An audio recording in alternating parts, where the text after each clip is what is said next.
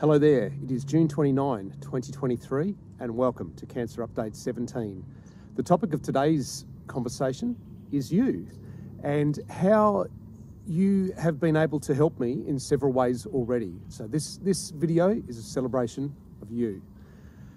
Now, let's go through why that is the case. Apart from all of the messages of incredible support, and there have been plenty of those, there have also been a number of specific scientifically based advice that have come my way, and I just want to thank you all, but very specifically to the people that have been involved in the two things that I'm about to describe. The first thing is several people were recommending specific foods to me, and two of those foods were garlic and turmeric. And I had already done some research at that stage, and I was aware of some people that had done scientific research on what I would describe as effectively anti-cancer foods. And the two foods that those people had recommended to me, garlic and turmeric, are definitely on the list. The type of foods, or what is now a category of foods that those people were referring to, are called anti-angiogenesis foods. I will put a link to some scholarly articles about that down in the description, and I thank the people that brought those foods to my attention, and recommended them as well, and said, hey, I did take this and it did help. I do thank you for that. That was lovely. And particularly what I liked about it was, because I'm a man of science, and because I was able to find actual scientific scholarly articles that confirmed what was being recommended to me, it had extra weight for me when I was considering it. So just to let you know, I was not only already aware of turmeric, I actually already had some in the cupboard, because I'd known for some time that it had anti-inflammatory properties, and I had been taking it, and because of the way the body uptakes curcumin, which is the active ingredient in turmeric, it's often tied in with black pepper. So I already had some of those available to me, and I have gone back on them, basically. You just take a tablet or two a day, it's no big deal. But turmeric contains curcumin, and curcumin is known for its anti-inflammatory and now anti-cancer properties. So I thank the people that brought those to my attention. I am also an etymologist and a writer. So I do want to point out that the word is turmeric with T-U-R. It's not turmeric. The word turmeric seems to be out there somehow. The word is actually turmeric, T-U-R. So I want to thank those people, and you have changed my regimen, and I do believe you've changed my regimen for the better. The second person, and this is a specific person, and this person knows who they are. I won't name them, although I feel like I should, because they deserve to be called out. But one of you made me aware of a group called PMP Pals, and their website is pmppals.net. They are an American or a US-based group, support group for people specifically with my type of what is a very rare cancer. It's roughly a 1 in a million per year cancer. And they have a support group for that. And I have joined. And last night, I should say very early this morning, 6 a.m. this morning, was actually the first Zoom call, support call. I did attend it, so I stayed up all night just because of the way I ended up having a nap yesterday afternoon. So that meant that I ended up making the decision to stay up all night until 6 a.m. to attend this meeting from 6 a.m. until 7:30 a.m. my time. I did do that, and it was absolutely well worth it. So I am now already connected with, I didn't count exactly, but I would estimate that there were 12 people on the Zoom call, and we are either all PMP positive, or we are carers for people that are PMP positive. And I was the youngest, or the most recent attendee. I was there on my first meeting. I do recall there was one guy there that was on their second meeting, and there were certainly some people there. I think one of the ladies indicated she had been there at least 5 years, if not 10 years. So there's a wonderful mix of new people and old people, and there were very clearly survival stories. So that was very good for me to visualise, to see these are all people that have survived it. These are all people that can give me very useful, relevant information going forwards. So I have hooked up with a support group that I believe is highly relevant and will be of a great assistance to me in my battle.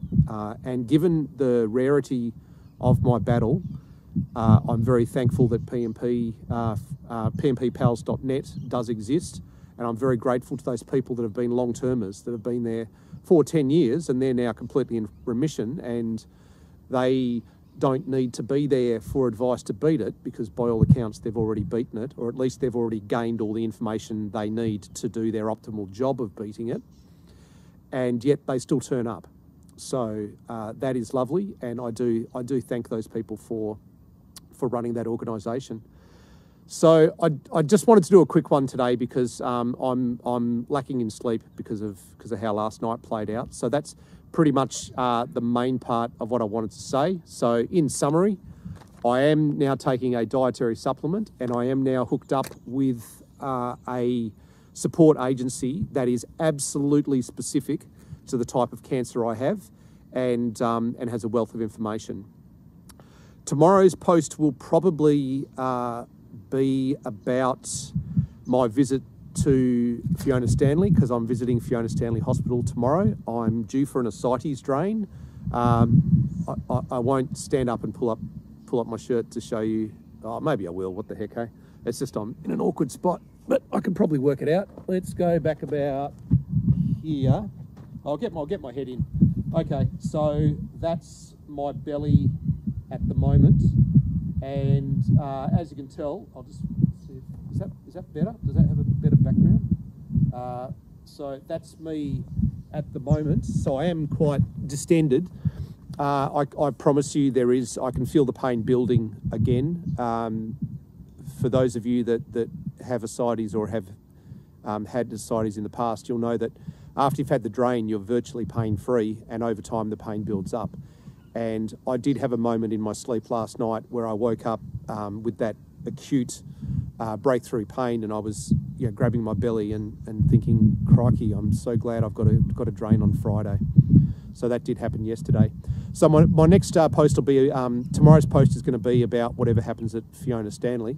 And thank you for staying with me on the journey. I am feeling the love, and I'm also feeling the anti-troll resistance. So thank you for that as well. Don't worry, we are winning that battle. The trolls are not mentally overcoming me at all. And the trolls, by the way, were only really picking on me over one specific thing that I'm actually quite resolved with in my mind. So they certainly weren't pushing a hot button topic for me that I was unprepared to let you know how I feel about. So everything's fine and good going forward, and it's in a big part to you, okay? So thank you so much. Just before I leave this park, I want to tell you a little bit about it. This is Wireless Hill Park in Perth. If you Google or get Google Maps and type in Wireless Hill Park, Western Australia, or Perth, you will find it. It's got significance to me because my father was a telecoms technician. The actual company he worked for, which was a government agency, at the time was called Postmaster General. It later became called Telecom, and Telecom later became Telstra. And then Telstra was sold off from, I think actually when it was Telecom, it was sold off, from being a government agency to being a private enterprise. And for those of you that don't live in Australia, if you live in America, for example, it's the equivalent of possibly AT&T, is who my father used to work for. This place here, Wireless Hill Park, is called Wireless Hill because there used to be an enormous wireless antenna here, and it was a base of communications for the city of Perth when Perth was a very small city. So my father, I do remember my father talking about this place because, as I'm about to show you when I walk around, there's a little museum here with things to do with the early days of HF and ham radio and shortwave radio and what have you. And my father actually loved this place, so it feels good to me for that. I also want to acknowledge the Indigenous Australians, and in particular the Indigenous people of this land, the Whadjuk land. Whew, that hit. They were here first, and there are a number of installations here that acknowledge the first peoples of Australia and the first peoples of Western Australia and the first peoples of Whadjuk, the Whadjuk land, and that this was a sacred place for the Whadjuk. Hopefully I'll find something that'll tell that story, but only because I'm ignorant to tell it with confidence to you right now. But what I do remember is that it's a sacred place for them. It is the highest piece of land in the area, so it's not surprising that the Indigenous people would find it sacred for its location and its ability to look out over the land. It's sorry, I didn't expect to get emotional there. I do deeply respect the First Nations people of this country. I do also hold a little bit of what I'd describe as almost embarrassment for being European, if I'm honest. But not that I was one of the first settlers, and not that I did any of these horrible things to the First Nations people. But I would express to you that I do at times feel a bit of sadness for being European and acknowledging the fact that Europeans did such horrible things to them. And I would also say that when I did my DNA ancestry, which I'll talk about on another day, I was a little sad that I didn't have any Indigenous heritage in me. I was pretty sure I didn't, because I was pretty sure I do know my family tree back to before European settlement of Australia. I do want to express, though, that a little bit of me was hoping that I was part Indigenous and that I could biologically claim a connection to this land over and above the way that I feel an inherent connection to this land. So I'll walk around Wireless Hill Park. Like I said, if you want to go on Google Maps and look it up, that's where I am right now. So enjoy this trailer here, and I'll talk to you again tomorrow. See you later. I dare say that this little piece of walkway here that looks like it is lined by snakes is no coincidence. There are many Indigenous Australian Dreamtime stories that talk about magical snakes, and I dare say that this is not a coincidence. So there you go. And that's the background of where I shot the original video. I'll just walk around it for you. Here we go. Here's some of the Noongar. Just to explain to those of you that aren't Australian or maybe aren't West Australian, you'll see if I zoom up there, that language there is the Noongar language, which is the Noongars are an Aboriginal. I don't know if the right word is tribe, but they're certainly the group of Indigenous Australians that are in the Perth area. Oh, sorry, in the southwestern Australia area. The very local tribe is the Whadjuk tribe. So you can see there, Kaya Nunuk Wabin Nidja is hello, you play here. And down here, you can see Jurabini Burja is happy place. So I find it really nice that in recent times, I can certainly speak for Western Australia. Western Australia has embraced Indigenous culture and an Indigenous pride, I would describe, in a way that it wasn't before. And I'm very proud of it. I don't think it's unique to Western Australia. I can tell that it's happening all over Australia because, in particular through the AFL, the Australian Football League, I'm a big AFL fan, and we have a week called Indigenous Week, or Indigenous Round, I should say, sorry, where we have the Welcome to Country ceremonies, which is a smoking ceremony where they burn, I think, eucalyptus leaves, and there is gifts are exchanged, and it's basically a way of saying we welcome you and we welcome you to this land that you're about to play football on. That's become a feature of AFL football, and I think that's lovely. What I'm showing you there is one of the bases of, there are 3 bases. I might as well walk around to all 3 and just show you. This here, which is now an observation tower, is one of the bases for 3 what would have been sets of high tension lines to hold up a mast in the middle. So if I scoot around to the left here, I'll show you that the wires, the high tension wires, would have come out of that section there. And if I scroll around to there, and I'll just try and zoom in on that. I'll just see if I can do a nice gentle zoom for you. That there is the 2nd base station, and oops, sorry for doing a heck of a pan on you there. The 3rd one, it's obscured at the moment, but it would be over there somewhere, and the centre of those is going to be somewhere over here. I'll see if I can find where the old base of the mast must have been, but it'll be over there somewhere. So just to zoom right out. So this is Wireless Hill Park. Over here is a tribute to the Anzacs. Now, for those of you that don't know who the Anzacs are, I want to educate you on that. ANZAC is ANZAC. It stands for Australia and New Zealand Army Corps. And the story there is that Australia and New Zealand, we are brothers. We are both Commonwealth countries, and we fight together, we die together, and we also celebrate together. So you'll never see 2 countries that are as close as Australia and New Zealand. And this here is a memorial to them. And when you get the angle just right, it is a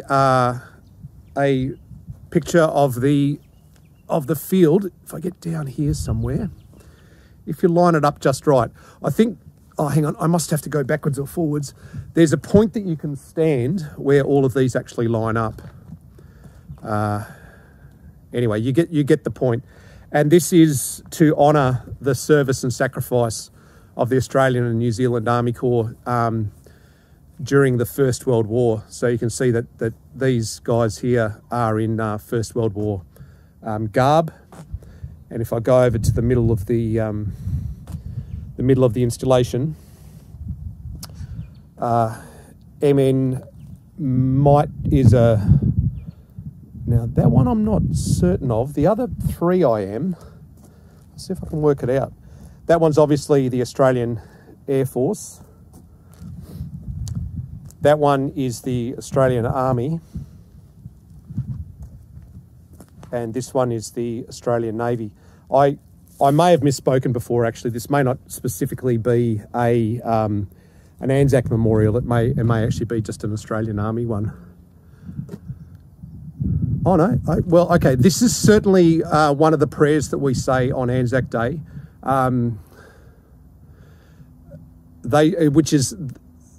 They shall not grow old as we that are left grow old. I will post that up. I wish I could remember off the top of my head, but this is a famous poem that is said on Anzac Day, and I will grab it for you. I would read it out to you, except that part of the installation is that they have to make it into the shape of the soldier, they have left out some key words. Oh, there we go. No, it is there, because that S goes up with that hell. They shall grow not old, as we that are left grow old. Age shall not weary them, nor the years condemn. At the going down of the sun, and in the morning, we will remember them. They mingle not with their laughing comrades again. They sit no more at the familiar tables of home. They have no lot in our labour of the day, time, the sleep, beyond England's foam, I think, but where our desires are and our hopes are found, felt as a wellspring that is hidden from sight to the innermost heart of their own land, and they are known as the stars are known to the night as the star. They are known. Let me say that again, because that actually sounds really nice. They are known as the stars are known to the night, as the stars that shall be bright when we are dust, moving in marches upon the heavenly plains, as the stars that are starry in the time of our darkness, to the end, they remain forever. Robert Orr, is it? And then,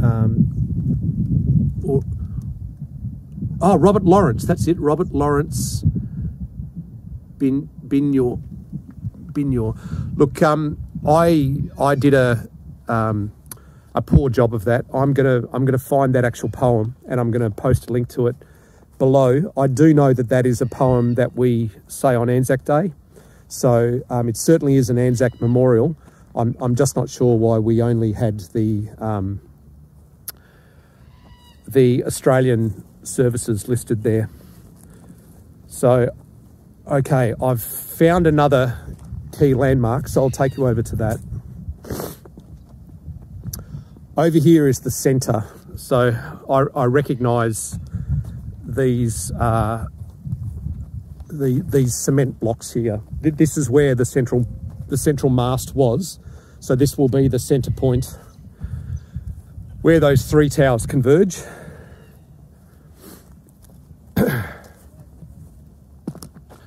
And I can confirm for you, even in this high place, where I am standing now is the high place of the high place.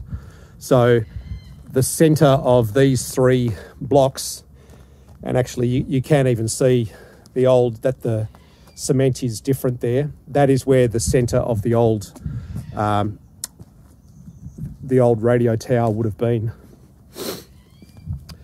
And there, by the way, is the third base station, or base mounting point.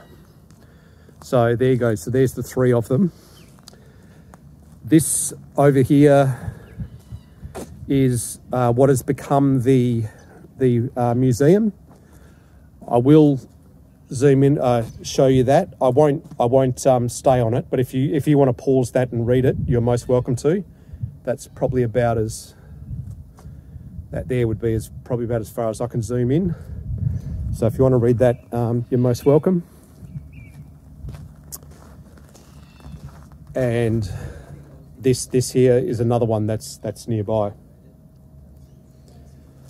Over here is an entrance to the museum, and I'll just see whether I can say hi. There's the sign that tells me that the museum is open. So there we go, Wednesday to Sunday, 10 till 4. So I am within the range of Wednesday to Sunday, 10 a.m. till 4. So this is the little Wireless Hill Museum.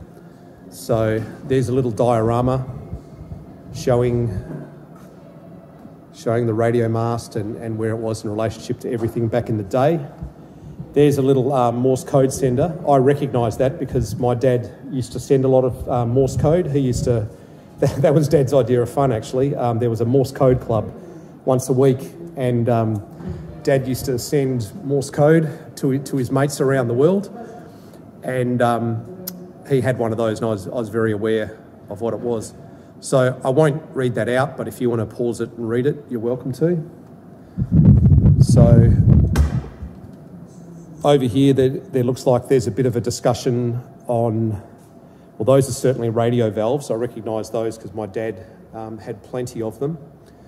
And these look like some very old radios. Pretty cool radios too, I would say. Yeah, so that's nice. And actually it continues with more transistors. So I don't know if you're going to be able to read that or not, but if you want to pause it and read it, then that's probably enough footage for you to do that. And there's some more valves there, and it looks like an old radio set, and some pretty cool old radios from what look like the 60s and 70s. So that's pretty cool. There we go. And up here we have a timeline showing the history of this site, well, certainly the European history of this site. I can see it starts at 1894, so it doesn't talk about the Indigenous Australians, it only talks about the Europeans. Over here we've got some really big valves, and Radiotron is a brand that I recognise because my father used to have quite a few valves in his workshop that were Radiotron branded. So my dad would be able to tell you something about that box right there. I unfortunately am naive to it, but my dad would certainly have been able to tell you something quite interesting about it. That's the kind of guy Dad was. And we've got some more radios there. So it's a small museum, but it has got some really cool stuff in it, and definitely stuff that's valid to the topic, and certainly stuff that reminds me of my father, because my father was a radio tech, and I'm pretty happy with it. So there you go. Hey, guys, I'm just going to introduce you to this lovely lady here, Megan, and Megan heard me walking out the door and noted that I had said something incorrect. So Megan is now going to come over and correct me on the timeline over here, because it's not what I thought. Megan, over to you. Yeah, sure. So the timeline itself is on the history of radios, because this site itself was built in 1912, not 1894. If you just go through it quickly and... well, this is just the technical milestones of radio. So start off like you've got your light bulbs, and then I guess you see get your tubes. Yep, my dad. Get your valves. Yeah, this is my dad was a tube and valve guy, so I definitely understand that. Yeah, and then it goes all the way on from valves into. Well, let's go through it. Let's do it. So we've got vacuum valves. Vacuum valves, yeah. Shore to ship radio. This is where this building was built. It was built by the German company Telefunken. Okay, and let me think. The First World War was 1914. 1914, yes. So it was made in preparation. Nope. Built in 1912 by a German company because. Oh, Germans! Yeah, wow. Okay. Telefunken does. Yeah. Because they needed radio connectivity in Western Australia. Okay, and I wonder how they felt about it when 2 years later we were using it against them. I think they were booted out, and I think in World War I and World War II, the army took control of this site. Okay, thank you. That's really interesting. Now let's go to 1913 and see what happened there. Yeah, well, Regenerative radio frequency amplifier by Edwin Armstrong. I don't know much about that. Yeah, good, me either. 1924, we've got the 6WF radio station started. That was the Perth radio station, I'm pretty sure. Okay. Yeah, I recognise 6WF as being... It was that, yes. Okay, so do you want to carry on from 1925? Sure, then we have first television. Yep. First practical television by John Logie Baird. For those of you that aren't Australian, the name Logie... Yeah, the Logie Awards, yeah. We have an award in Australia called the Logie Awards, and it's an award for excellence in television. And even though John Logie Baird, I think, was British, we have it as an Australian award, and it's to honour the inventor of television. Yeah. So do you want to go on with 1929? Sure, then we have the first public television broadcast. Yeah. The BBC. Yeah. Then we have radar. Radar, okay, so that was a huge invention, and it came in, as it turned out, 1 year before the start of World War II, which obviously was a great time for it, for the Allies anyway. Yeah, now we have the walkie-talkies. Yep, so I used to use them as a kid, and I noticed it's Motorola, which is a company that they now make mobile phones. Yeah. So they're obviously a very old company. My phone was Motorola. Your phone was? Yeah. It's funny you say was, because I remember a time when Motorola was very, very popular, and nowadays they've almost completely gone. No, the Motorola was my first phone. Right. 2017. Oh, 2017. Okay, there we go. Thank you for that. We should probably put that on the time board here. So 1947. Back to you. No, it looks like transistors. Transistors. Okay, so that means the valves, which are out of style. Yeah. So instead of being transistors are still a solid state product, but instead of using valves that have gas in them, you're now going to a solid state transistor. So the gas part of it, or the vacuum part of it, is now no longer part of the picture. Back to you, 1954. Slide, we have the portable transistor radio. Yep, so portable transistor radio. And if you remember on the footage earlier, we showed quite a few examples of those. And you might remember I said they looked like they were from sort of 1950, 1960, 1970. That explains why, because they were actually invented in 1954. I do have a bit of paper that has some information about the specific radios. Oh, okay. Perhaps you could quickly show us that later. 1956. Then we have first television broadcast in Australia. Okay, so for the Australians out there, if it ever comes up in a pub quiz, 1956, first television broadcast in Australia, and I see that it was Channel 9.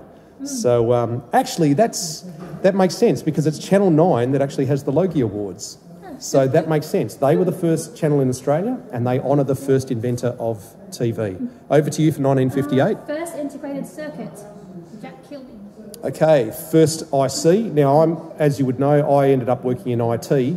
So 1958 is probably where my dad's story and my story start to come together, because whilst Dad was mainly into radios, I was mainly into things that had to do with integrated circuits. 1958 was also, I think, when my granddad was radio operator on a merchant navy. Oh, no kidding. Okay, do you want to name check him? Do you want to call his name? No. Okay. I'm going to keep it silent. Yep, that's cool. It's just granddad. That's fine, okay. Well, I'll give you a link to this, and if you want to send this off to your granddad, just quietly, you're welcome to. The offer's there if you want it anyway. So, yeah, okay. So 1960 is transistors, 1970s is integrated circuits, 1971 is microprocessor by the famous company Intel. And Intel is a company that obviously influenced my life, because the very earliest computers that I was working on had the Intel 8080 processor and later the 8088 processor. And for those of you that are familiar with the 286, 386, 486 and Pentium, those are all Intel chips. So from 1971 onwards, you've got that microprocessor from Intel. So back to you with 75. Portable computers. 1975, first portable computers. I dealt with some of the first early portable computers, and I can tell you they were quite large. The word portable is a little bit not correct. It says 20 kilos. That's a yeah, so there we go. They were portable, but they were 20 kilos. Okay, over to you for the rest of 75. Colour television in Perth. Colour television in Perth. Okay, I was born in 1970, so I was 5 years old at that time. I don't specifically remember the first colour show, but because of research I've done, my recollection is it was a show called Auntie Jack, and I may even find a link to that and put it in the description for you. Okay, you're 1978. First car to use an integrated circuit. First car to use integrated circuits by GMC, and it says here the Cadillac Seville was the first car to use an integrated circuit for its trip recorder. So that is interesting. So that means computers have been in cars since 1978. And for those of you that watch my car videos on the Mazda 3, you would know that vehicles now have at least 5 different computers in them. So the very first one started in 1978. So over to you for 79. We have the Walkman cassette player. Walkman cassette player. Okay, this takes me back to my childhood, because I used to have one of these. I used to listen to, who did I have? There was Thomas Dolby. I used to have a cassette. I used to listen to Walkman with him. There was the Models, which is a good Australian band that I highly recommend to you, but back from in the day. And I think that might have even been when I had Aerosmith and Run DMC and those guys playing in my ears. But that was certainly with a Walkman cassette player. And I noticed there that it says the brand is Sony. And funnily enough, the Walkman player I had definitely was Sony. Okay, and over to you for the last one. We have first portable computer. First portable computer. Hang on, we had that one before. We had, but this is probably first fully contained. That's what it's. Oh, okay. First fully contained. I guess not a 20 kilo. Yeah, not 20 kilo. And if it's fully contained, that might even mean that it's one unit instead of several pieces. I'd like to say thank you to you for contributing. Very welcome. So just to let you know, I'm at the Wireless Hill Museum. Yeah. Okay. And what are your opening hours? Wednesday to Sunday, 10 to 4. Okay, so there you go. Those are the opening hours. And if you're coming to visit Perth, please do consider this. Even though I've shown you around, you've seen a lot of it. Come and experience it for yourself. This specific exhibit is only here until October 8th. Oh, there you go. Yeah. Oh, and then that's great. Close down and have new stuff coming up. So all of the exhibits in here are temporary. Oh, has that always been the case? Yes, it has. Actually, now that I think about that, last time I was here, it was something else because I don't recall any of these exhibits. And actually, now that I remember, because my father, when he passed away, I donated on his behalf a heap of Dad's old radio stuff to you. So some of the stuff that you will occasionally put on display, and I don't even know that some of these valves that you have on display right now might be in our conservation room. Are actually, but they're actually from my father. Oh, yeah. So there you go.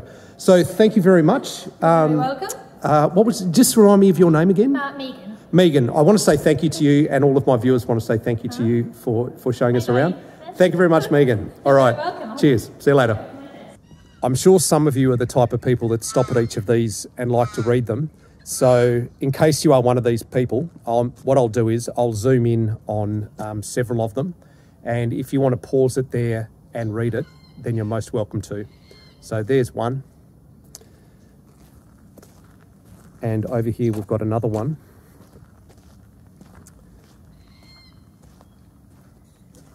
So that's another one there. So if you want to read that one, then there you go. I should also call out my council, which is the City of Melville. So I do want to say thank you to the City of Melville. What you've done here is absolutely beautiful. I think it's conserving both the European history and the Indigenous Australian history, and I think you've done a really good job. So thank you to the City of Melville for this. I'm going to walk over to one particular corner because when I've walked around here, I know that there's some signs that are to do with the Whadjuk seasons, and I'm really keen to show you that there is... Oh, here we go. This one is actually to do with the Noongar and the Whadjuk here. So I'll just read part of this out to you because I think it's really cool. Yagan's Lookout, which is Wireless Hill, has always been a significant place for communication. The importance of hills in communication is vital. The highest level of communication for a group of Aboriginal people that were closely related as one blood, called Jarnagup. Some of the young people that were learning this lived in Miamias, which is a hut constructed on the east side. Noongar people would not go under the cool, which are the she oak trees, when it was windy if they had done something wrong. The cool tree is judge and jury. The first thing to become real and move across the land was waggle, which is, that's pronounced woggle. I know that word actually. And that means serpent. So what we saw in that previous bit of footage, that was obviously a representation of woggle. He was the first to defy the heavy sky that sat on the land and became real. And as he moved across the land, he pushed up the hills and the valleys. There was nothing on the land before that. It was flat and featureless. Wireless Hill fits in with a second level in the dreaming. The animals, which are the animal Ningan, which is an echidna, and the Kada, which is the goanna. Those two always travel together, and wherever they go, they represent the spirit of those who passed on. So they're very, very important to dreaming. And that is attributed to who is a Noongar elder. I should point out that within Noongar culture, to speak the name of those passed away is all but taboo. So when I will go back, I will take out the audio of that person's name that I called out in respect to the Indigenous people. What I'll do now is I'll walk over to this what is one of the old base stations, but it is now a lookout. So I'll walk over there and then I'll walk up the top and I'll show you the vista from the top there. So we'll be able to see all the way to Perth from the top of this lookout. So stick with me. I'm on. Play some walking music if you've got some walking music going on. As I recall, the base of the stairs is actually on this side.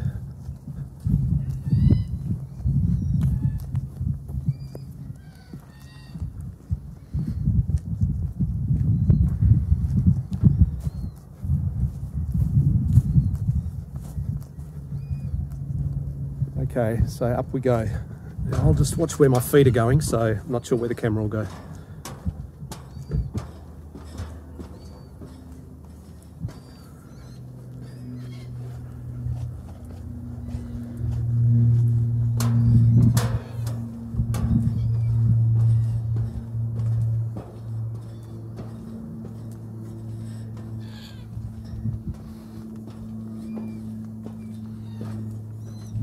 So here we are. So this is the top. So if I slowly pan around to the right, that there is Perth City. So that is the CBD. So you can see those are the high rises there. Back in the day when I used to work for the health department, I was in one of those buildings. So that's Perth. Heading over this way, we're looking at South Perth and Applecross, and Ardross is over that way, so I live over towards where the camera is pointing now. My house is over there somewhere. There's the museum that we were in earlier. There's a, oh, that's a black cockatoo. Let me zoom in on that black cockatoo. That there that's a black cocky. They're very, very noisy. And I love them. They're a noisy, boisterous bird, and I respect their moxie, shall we say. Oh, actually, that's an interesting point. Look, it used to be a telecommunications centre, this place, and it actually still is. So those there are Telstra and Vodafone and Optus towers for mobile phones nowadays, because of course this still is the high point of the area, so it still is a very good place to stick an antenna. So even today, it is being used as a telecoms spot. So at the moment, I'm pointing over towards Atterdale and Bicton. So if you're looking on Google Maps, then I'm now pointing out towards the west, and out towards the west of me is Atterdale and Bicton and Alfred Cove. That's probably Alfred Cove actually there, that little inlet there. And on the other side of the river, you would have the fancy suburbs of Dalkeith and what have you. I can actually see, I don't know how much I can zoom in, but there's actually a yacht club just there. So that'll be the the Royal Perth Yacht Club, I would say, which is a fancy yacht club. Let's just put it that way. And just for those of you that like to read signs, here we go. An aerial view of Melville District, the Marradungup, which is Alfred Cove, Duntaboro, which is Melville Waters, Margamangup, which is Lucky Bay, and Derbyl Yerrin, which is the Swan River. And the photo was taken from the top of the Wireless Hill mast circa 1935 and has been hand coloured. So were I to have done the shot that I did in 1935, it actually would have looked something like this. So as you can see, there's it's bushland. There's no houses. So in 1935, it was bushland. So, and as you remember, I think from that museum, I think it was 1912 that the wireless mast got put here. So, and that picture there was from 1935. So it's still very much bushland when it was installed. Surrounding the Wireless Hill Park are lots of walkways. So if I show you there, that's a walkway that goes off back to suburbia. And what they've done is in the walkways, they have put signboards that are almost always to do with Indigenous Australians. I've found the signboard that I'm looking for, and it's that one there. I'm very sad to report that it has been graffitied on, which is upsetting to me, but I'm not going to let it derail what I'm about to show you. As I walk towards this sign, I want to let you know that Europeans have only ever acknowledged 4 seasons, being summer, autumn, winter and spring. And the Noongar people, or the Indigenous Australians in general, rather than 4, they recognise 6 seasons. And I put that down to them being more connected to the land and more observant of the little subtle changes in the land as you go through the various seasons. So please ignore those wankers that have put graffiti on there.